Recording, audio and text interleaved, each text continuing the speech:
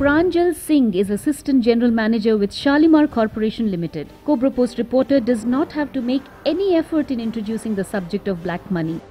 Dealing in black money is business as usual at Shalimar. Assistant General Manager tells his client 20% तो ये आपका आ जाएगा. अच्छा ये बताइए जो ब्लैक वाला भी इसमें आएगा ना सब चीज 4800 रुपीज का चेक करें 950 क्या थोड़ा बहुत इसमें बढ़ाना चाहेंगे. थोड़ा बहुत गुंजाइश है अभी स्टैंडर्ड हमने निकाला है. थोड़ी बहुत गुंजाइश है. 950 कितना परसेंट बना 20% के आसपास उसी के आसपास है 20% के आसपास है.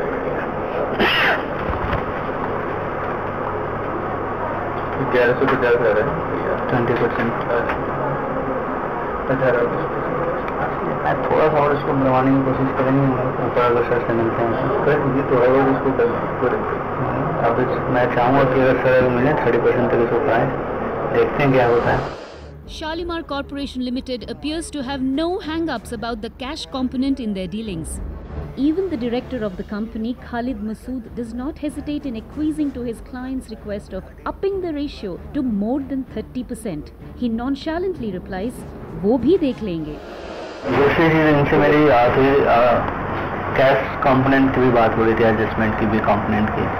तो ये इन्होंने 20% तक के अप्रॉक्स बोल रहे हैं कि एडजस्ट हो जाएगा. तो मैं सर 25 तक बोल रहा हूँ. 25 तक तो 30 प्लस नहीं हो सकता सर. तो भी देख लेंगे. आप बाकी चीज़ें फाइनल कर दीजिए. मुझे उसके लिए आप 2-3 घंटे का समय दे दीजिए. तो मैं अपने अकाउंट वालों से एक बार पूछ सकते कैलकुलेशन करा करके आपको बता दें.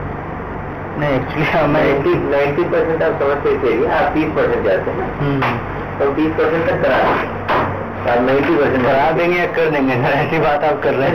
कर देंगे. 90% आपसे इसलिए कह रहा हूँ कि वो 10% मैं अकाउंट वालों से एक बार डिस्कस करके तब आपको बता दूंगा क्या पोजीशन आती है. 90% ओके है.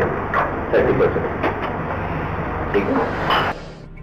And thus 30% of the property sale amount can be paid with illicit cash with Shalimar Corporation Limited. It seems to be so commonplace here that there is no need for any further discussion about it. Just a nod from the accountant and 30% of the revenue can easily go unreported.